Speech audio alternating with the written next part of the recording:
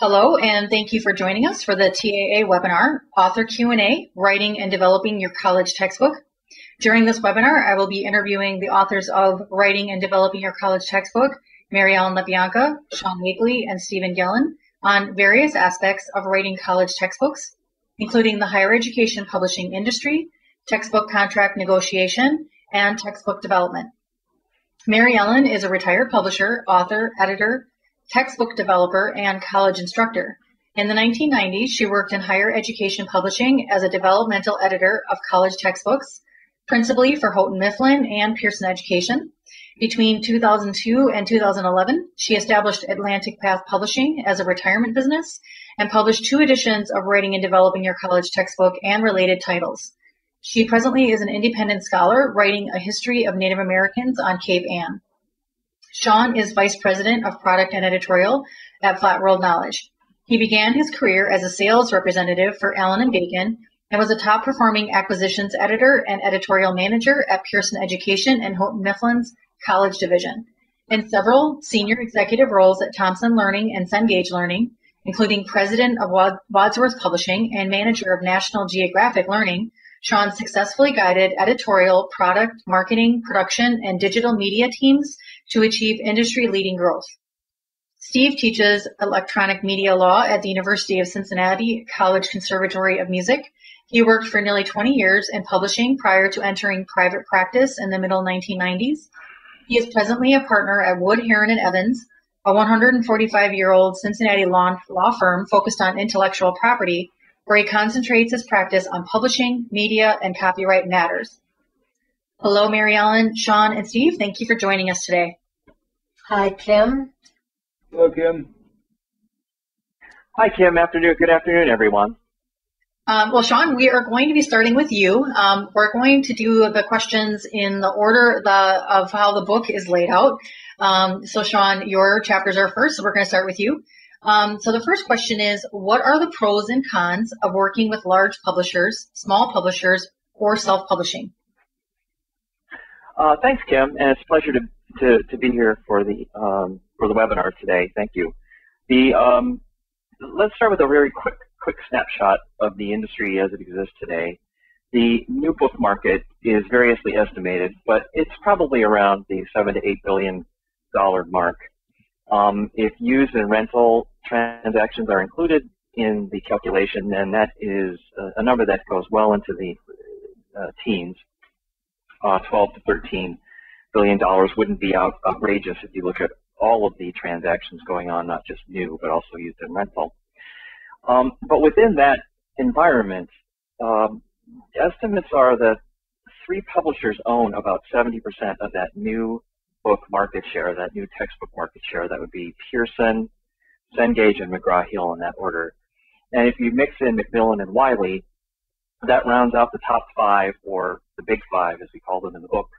And that's about 80% of that new book market. So the large publishers do really dominate the conversation. And if you end up writing or are writing with one of the large publishers, you benefit from that scale they offer. They have very large marketing departments. Their sales forces are large and entrenched. That helps them to get the word out about your book. So that's the major benefit of working with a large publisher, is scale. In-house, they also have a lot of scale in respect to production, and that's a sword that cuts both ways, because when you're in a kind of a volume model or a factory model, the processes are very efficient, but they don't really allow for a lot of customization for what your book may need to help distinguish it or make it different. It really needs to go through that pipe in a very efficient way. So the benefit of large publishers scale, the downside is less kind of personal attention. The smaller publishers, and many of them are now springing up, because with the larger publishers changing their product strategies, focusing more on a smaller number of books, letting books go that they currently published or that would have published in the past, there's a lot of opportunity for mid and small publishers to grow or establish themselves, and a company I work with, Flat World, would be in that category.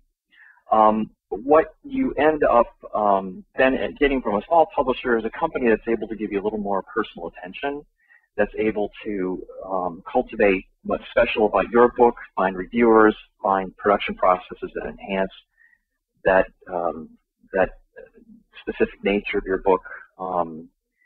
The scale is not there, but with more electronic means of delivering marketing and building brand presence and author brand, so that's publisher and author brand presence both, there is an ability now to kind of overcome some of that advantage the large publishers have to scale. Self-publishing is really gratifying with the people I've talked to and worked with. The downside is naturally that you're taking a lot of risk on yourself as a small publisher. The scales often is of course pretty much non-existent. There are ways to get the word out about your book now through social media, just like the small publishers do. And so I think self-publishing is becoming a much more viable option these days, but it still suffers from the major downside is that you can put out a really excellent product, but it's very hard for an individual to have a big enough megaphone to get the word out efficiently.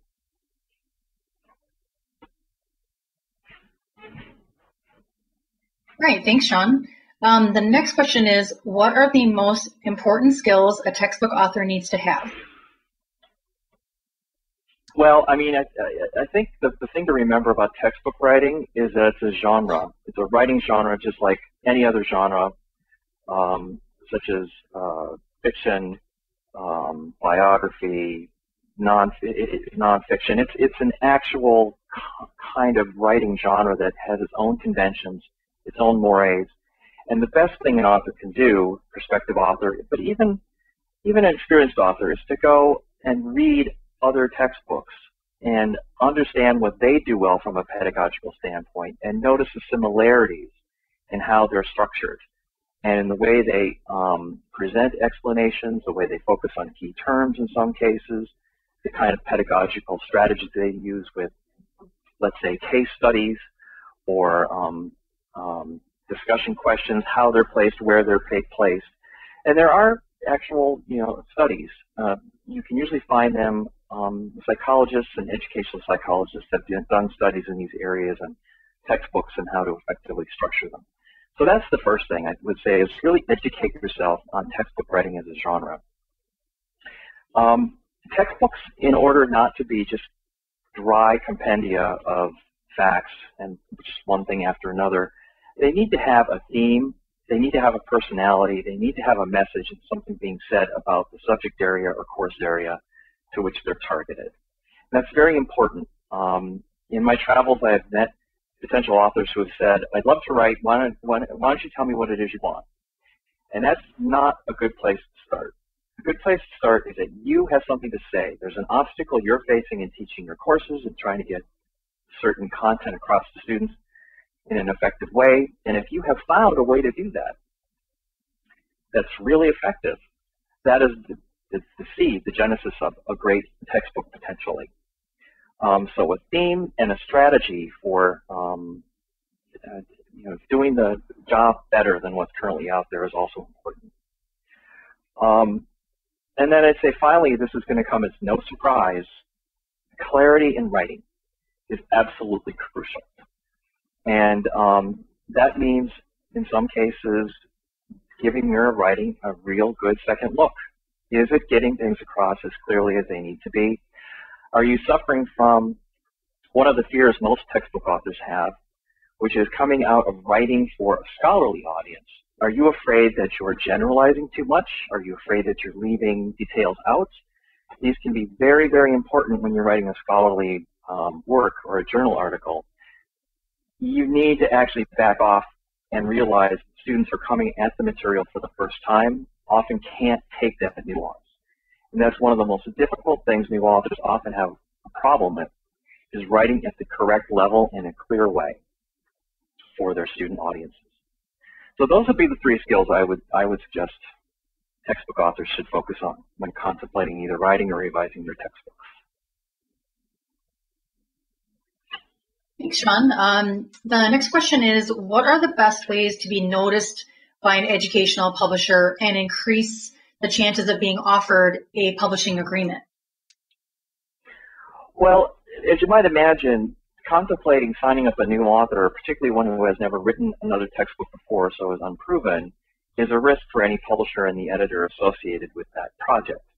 So it's very important to figure out how can you help that acquisitions editor minimize his or her risk when contemplating your project.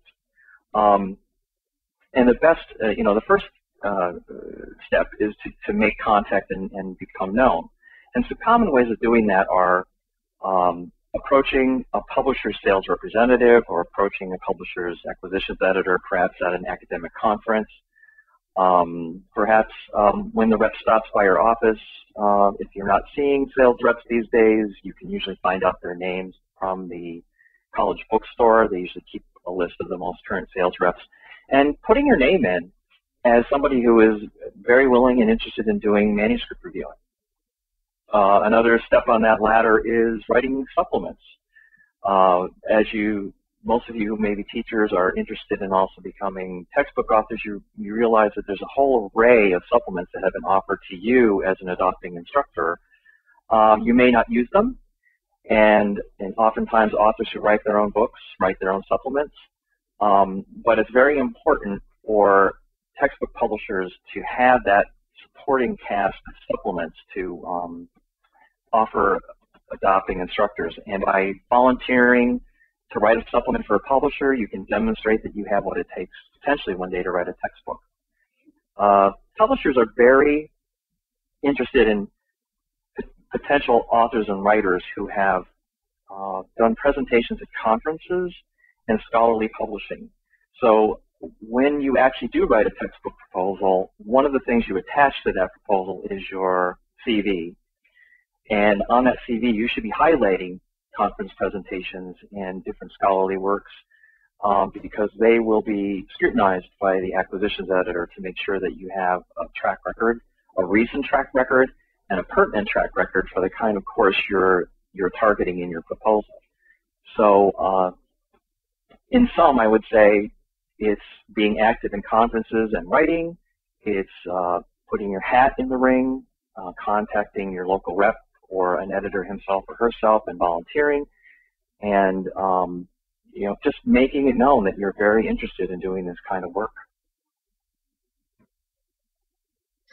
You mentioned the proposal, Sean. What are the three most important elements in a product proposal?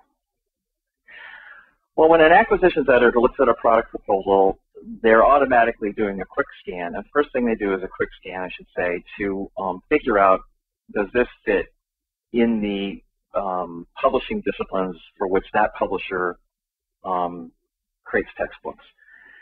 And so the first thing I'd say is that you have to, as a textbook author, have identified a market segment, a course area, sufficiently robust, and one that it's clear that you have, first of all, taught, but second of all, understand how that course area ticks.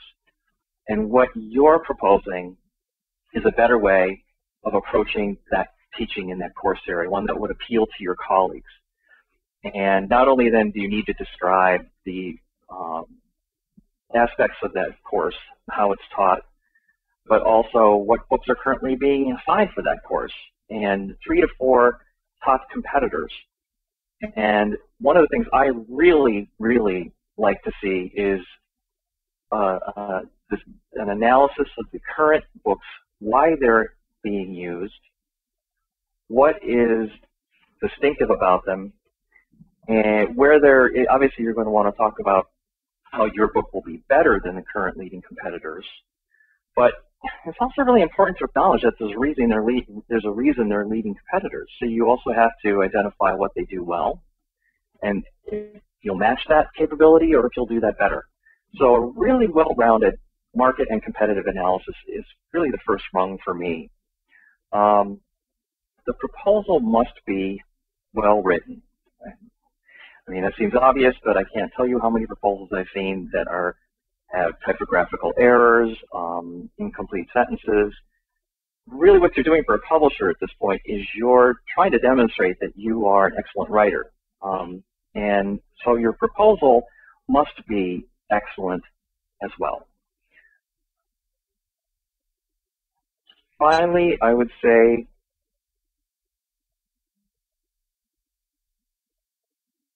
you have to put yourself in the shoes of the publishing company, and this is a risk that they're taking when investing in a new book.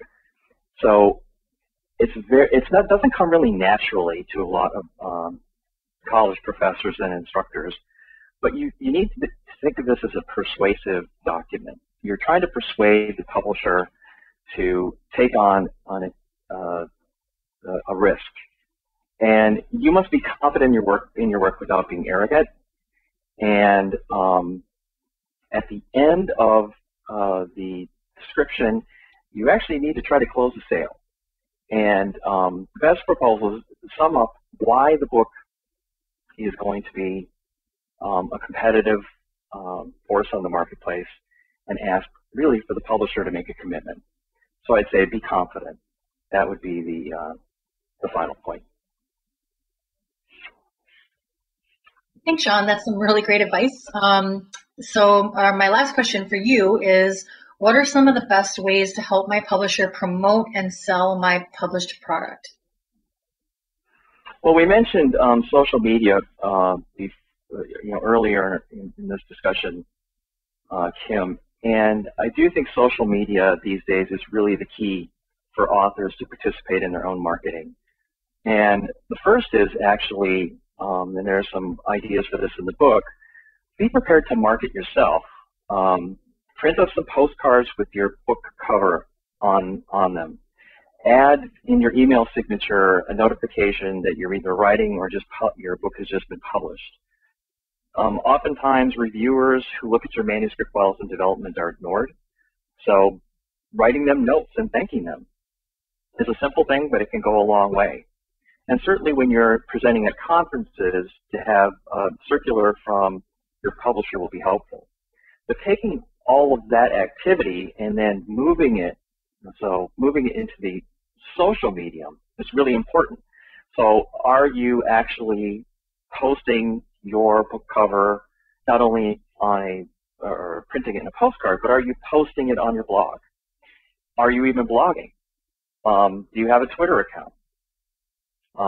Again, a Facebook account. Building an author brand presence in these social media by taking these very conventional kind of old-fashioned strategies and moving them online is where some of the authors today are most successful. And you can bring that to another level by coordinating with your publisher, who will then link to your blog, link to your Facebook page, and continue to build your co-branded presence as well as your single author presence. So that's an important kind of a step to take. Publishers also really benefit from authors who get involved with the preparation of information about marketing their books.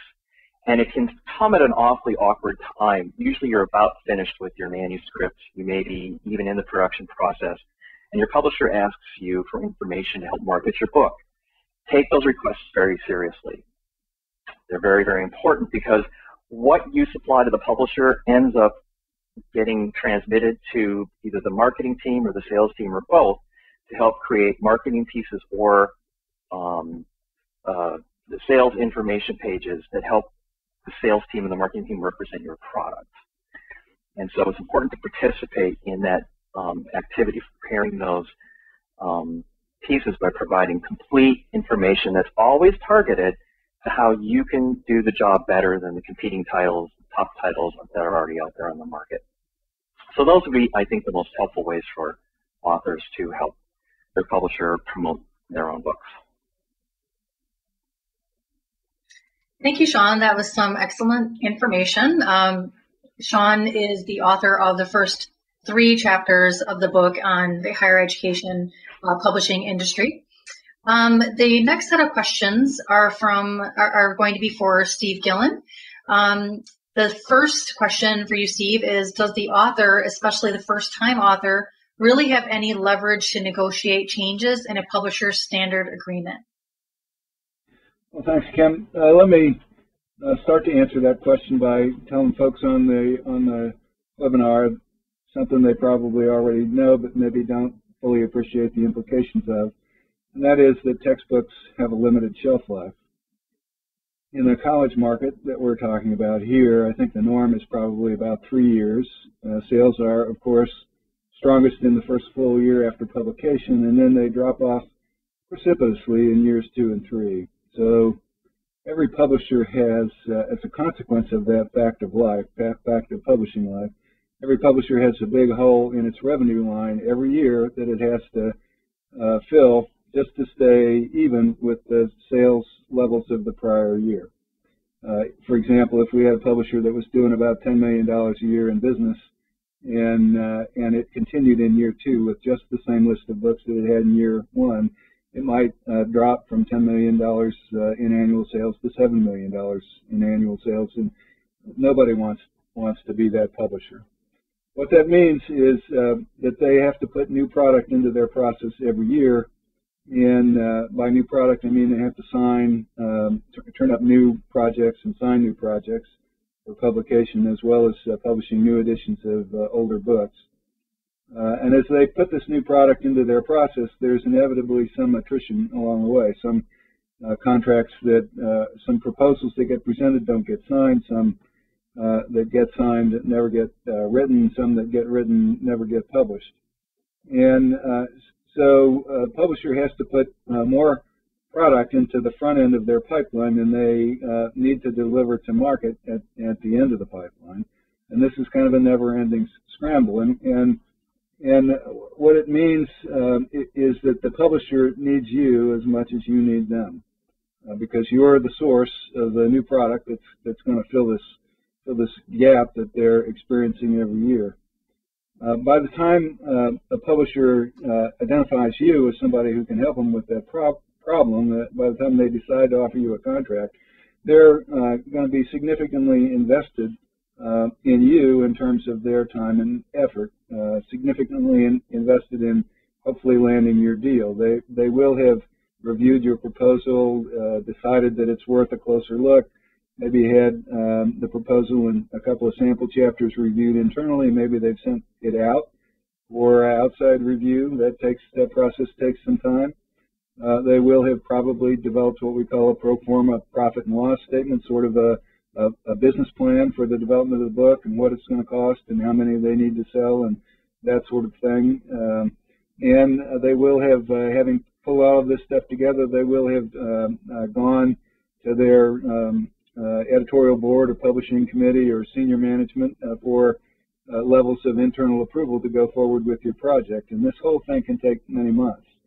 So if something happens and they end up investing this much time and effort in your deal and don't get it signed, they're back to square one with somebody that they haven't started with yet. Not to worry, though, because there's plenty of room for them to negotiate to land you if you're resistant to the offer that they first make. The document that they present to you initially has been prepared on a form for the publisher, drafted by their lawyers with their interests in mind, and believe me, there is plenty of room for them to negotiate. They don't make their best offer first. All right, thanks, Steve. The next question is, what is the single most important issue to negotiate in a book contract? Well, the answer to that question is going to vary from author to author. There really isn't any one-size-fits-all solution. It's going to be driven by the motivation for writing the textbook in the first case. And in some cases, the motivation might be primarily money. The author might be interested in a lot of royalties, maybe some significant advances as a result of their writing efforts, but that's not the case for everybody. That's not everybody's motivation for writing. Some folks might be most interested in a guarantee that this book that they have in mind is eventually going to actually see the light of day, and perhaps sooner rather than later. A great example of that would be someone who is teaching English literature and needs to have their first novel published as one of the milestones that they have to pass on their way to tenure. And so somebody who's writing for that purpose, who's interested in tenure and in a position where a book of some sort or other can help get them tenure, that's going to be their primary objective. Somebody who's teaching accounting or somebody who's teaching law, for example, who might have a consulting business or a practice on the side and who wants to have a book as a sort of their professional bona fides, a testament to their expertise in a particular subject area, is going to want to be sure that that book gets published in exactly the form that they want it published. And so for them, maybe the most important issue is having maximum editorial control and artistic control, that sort of thing. So really, the answer varies depending on the individual interest and motivation of the author at issue. This next question is, what does an author need to do to prepare to negotiate a contract? What are the things they need to do to, get themselves set up for it? Okay, well, that's a great question. In just about any negotiation, the more information that you have in relation to the party that you're negotiating with, the stronger your position is going to be in that negotiation. Unfortunately, when it comes to textbook contracts, the publishers are in the driver's seat. They have most of the information. So the homework assignment for the author would be to interview their editor, to talk to their editor and ask them a lot of questions, because the answers to those questions are going to equip you with information that you can use later on to negotiate the specific terms some specific terms in the publishing contract. And we have, as it happens, a list of pretty good questions on page 74 in the book for those who have already bought it. But these are questions that have to do with the editor's view of the size of the market and their experience in terms of typical penetration and where what the price point might be on your book and how it stacks up against the competition, and what sort of volume the publisher needs to hit a break even on your particular book given its characteristics and costs, and at what point would they hit their target margin, and at what point would they exceed all expectations for the book. All of that information is information that can be very useful to you down the road. You talked earlier about the type of leverage, or just having leverage in negotiations, but what can an author do to improve their leverage in negotiations? Well, the best thing, the very best thing that an author can do is to have more than one publisher interested in their proposal. So if you have more than one offer, that gives you an opportunity to play one off against the other and to test the information that you get from one as opposed to the information about that market or their expectations for your book that you get from the other. And at a certain point, you can let both of them know that they're in a competition and not just negotiating with you. Thank you, Steve. Steve is the author of the second section, fourth chapter in the book on contract negotiation. And this next section of the interview is with Mary Ellen, and her chapters are on textbook development. So the first question is, you are the author of 2 previous editions of Writing and Developing Your College Textbook. Why did you write this book, and what motivated you to write on this subject? Hi, Kim. Thank you. Well, I have worked for commercial textbook publishers for 15 years or more, and over those years, I learned things about authors and prospective authors that attracted my sympathy. I found that there were a lot of preconceptions about publishing in academia, and also profound areas of ignorance about what that field is all about. And I noticed that there were no resources, very few resources for authors to go to inform themselves about the textbook publishing industry and to the realities thereof.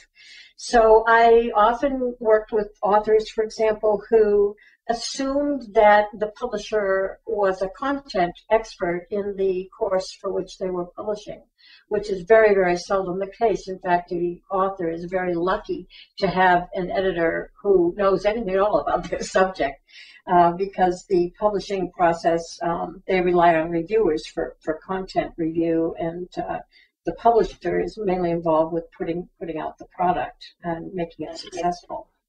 Also found that many authors writing for college courses don't really have much appreciation or respect for the commercial and competitive nature of textbook publishing, and that there were unnecessary misunderstandings that could crop up as a result of that, where a little information would just go a long way to preventing those sorts of issues from arising. I had many arguments, for example, or conflicts with authors who insisted that it would not be a problem to add another half signature to their book because they couldn't bring it in at length. And it took a long time to explain what the consequences are of attempting to increase the length of a book in terms of cost and materials and even marketability. So I also saw that authors often were not making decisions to their advantage when working with publishers and publishers' agents, that I thought more information would also help to resolve. Some authors, especially first-time authors, acted very grateful to be published at all, and might have seemed willing to have their book be published for free, and therefore did not pay appropriate attention to their contracts. So there were a lot of areas in which there was, a misunderstanding about the process and what was involved that was harmful to authors. And as a development editor, I had become a champion of the authors that I worked with. So I thought that was my motivation for writing this book. I was also going to explain to them why they should not expect to be able to change the way a course is taught or to revolutionize the field while in publishing their textbook and so on. So it was a labor of love. Well, we are certainly happy that you wrote it and that you partnered with us on the third edition. Thank you. So the next question is, your chapter 5 gives an overview of what is involved in textbook development. Why do textbooks need development, and why do you recommend that textbook authors do their own development? Textbooks need development because that is the way the textbook publishing industry is structured. There are certain, and this speaks to something Sean said at the beginning of his section, and that is that there are systems in place for the way textbooks are written, and the best way to learn about them is to read other textbooks or look at other textbooks to see how they're put together. You'll see that they're put together in very similar ways. And even with quite different content, they still have a similar development. And that development is crucial for being commercially successful. You have to have development to be competitive in any field, and probably at all levels from introductory to advanced. But that brings me to the next part of that question, which is why should textbook authors do their own development? And the answer to that is that development is normally reserved only for textbooks that have a high projection of sales, such as an introductory undergraduate textbook. Development is expensive. The services of developmental editors is expensive. And I thought the more an author can do for himself or herself to develop their textbook, the better, and the better their chances of success in the marketplace. In addition to that, if they are writing a textbook for a niche course or a graduate course that would have small enrollments, that's another place where being able to do your own development is critical, because the publisher very likely is not going to invest in development because it would not bring a good enough return. Okay, well, in Chapter 6, you say that consistently writing to a particular audience is critical to a textbook's success. Why is that? You also say that having a good writing style is critical as well. What exactly is style? Well, I guess I had a lot of questions all in one there. The audience, and this is another thing that Sean referred to in the beginning of his talk, and that is being able to write to the true audience for your book, and being able to write at both their reading level and their comprehension level is critical to the success of a textbook. The minute a learner has to struggle for meaning, it's all over. And so, as Sean said, clarity in writing is essential.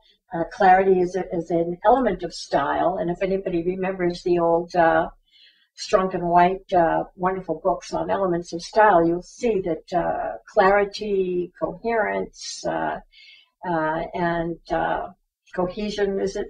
The 3 C's are the most essential elements of style.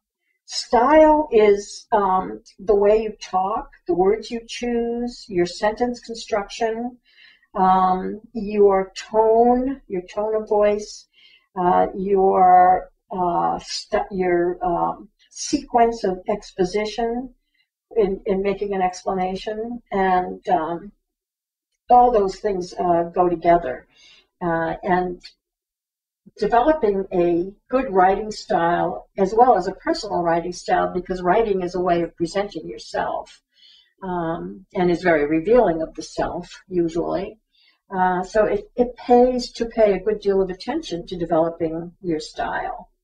But the problem with audience is, as Sean mentioned, many authors write for their peers as a result of years of having to be accepted in peer-reviewed journals and things like that, or they write for their department heads or for their colleagues. And the textbook is actually for a completely different audience. There's also a tendency to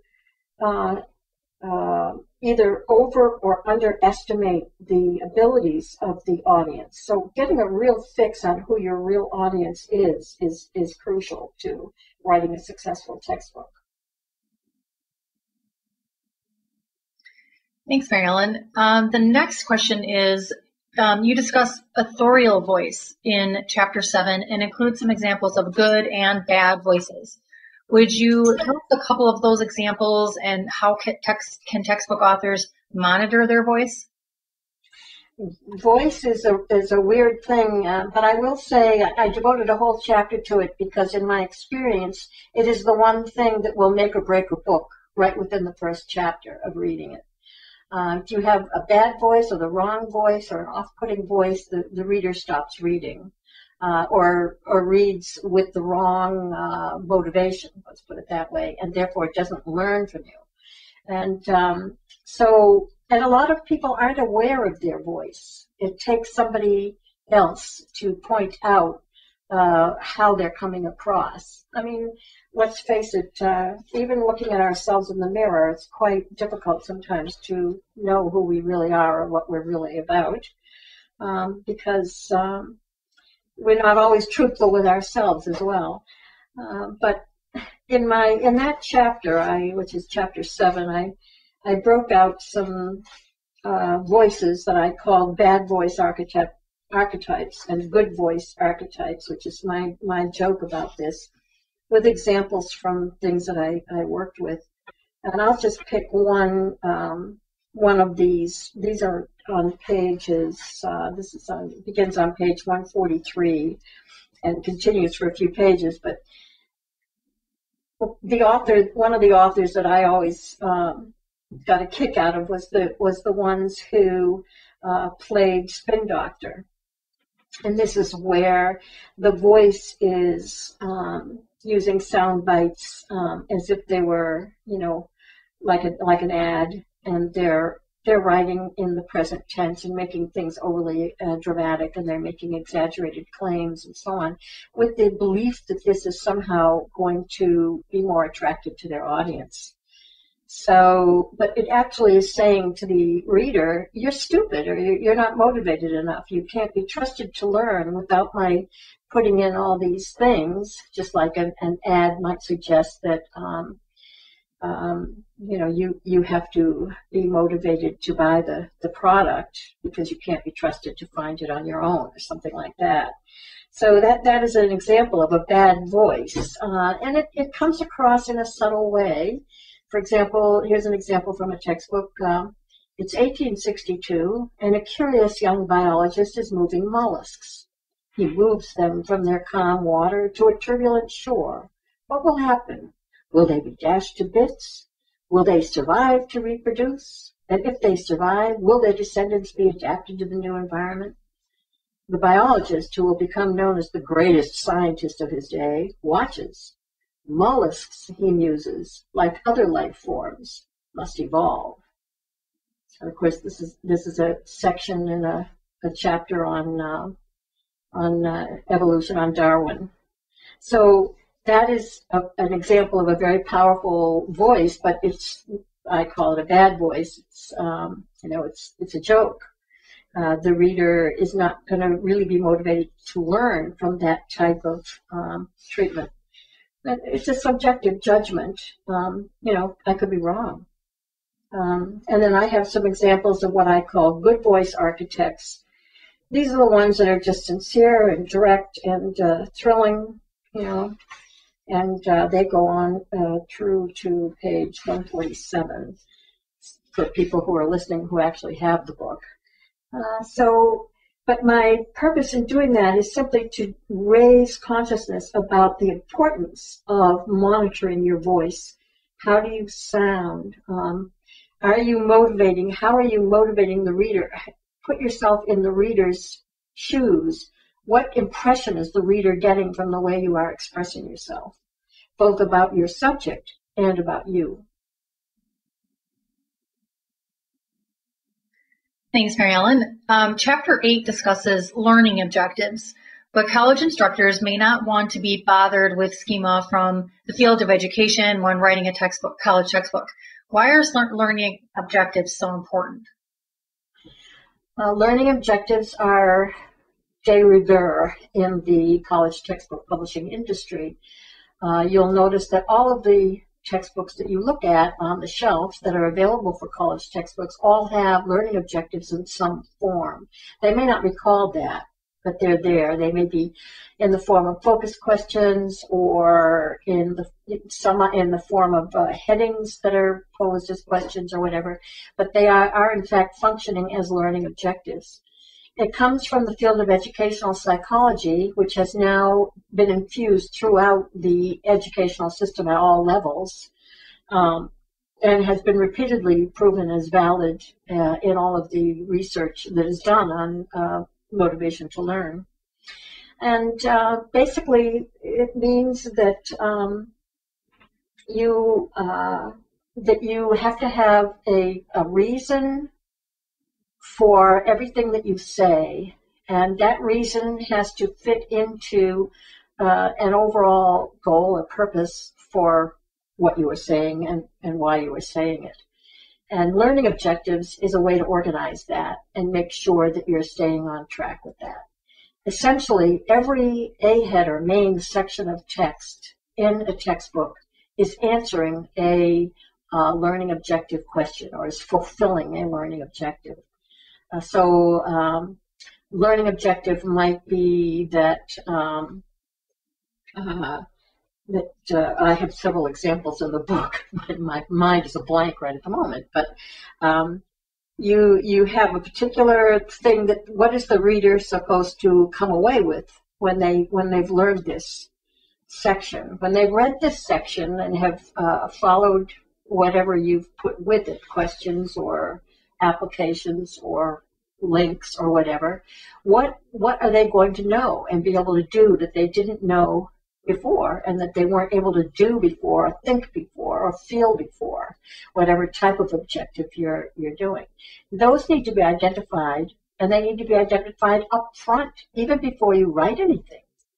In fact, the development of the table of contents, the text headings, is frequently based on the learning objectives, so that each A head is one of your objectives, and then the sections under that A head, the B and C heads and so on and so forth, answer that A head question or fulfill that A head objective. The publishing industry has come to expect this. It's one way to have accountability. It's also a way to organize all the supplements that are going to go with the textbook. For example, the test bank author would use the objectives to write test questions that will test whether or not the student has in fact learned what they were intended to learn or done what was intended to be done and so on. And all the other supplements as well are correlated with learning objectives. So learning objectives is like the basic skeleton of the entire textbook package. And as I say, all the publishers are doing this now, and it's important for authors to learn about this, familiarize themselves with how learning objectives are done, and organize their textbooks in terms of them. So it's quite critical, and that's why there's a separate chapter just on those.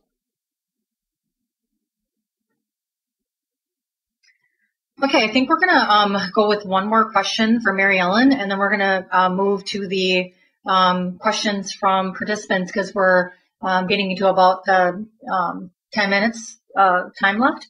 So I'm going to ask you about the about chapter pedagogy and apparatus and features in chapters 10 and 11. What are they, and how are they relevant to a textbook success?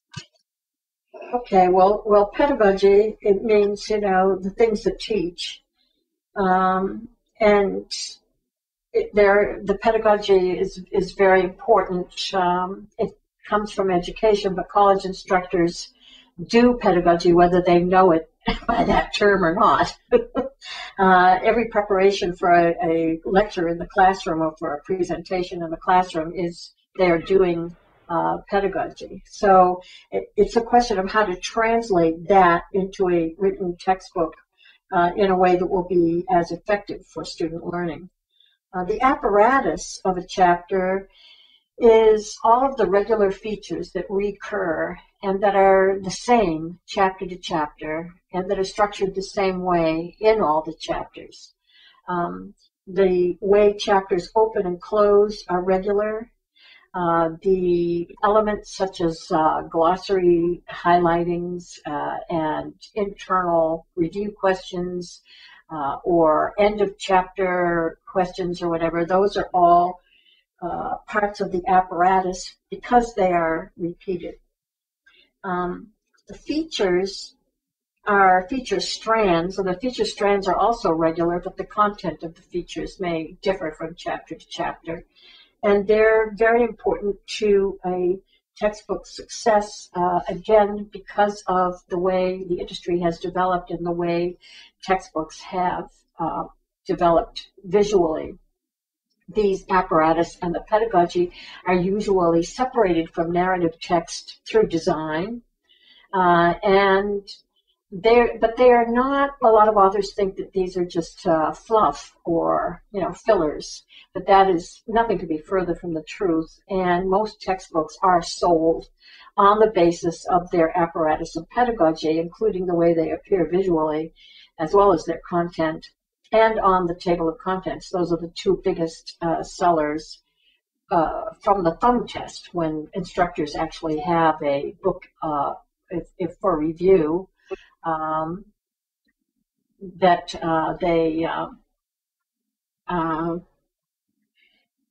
they're figuring out whether or not they want to adopt it for their course, and they're looking at it at that point.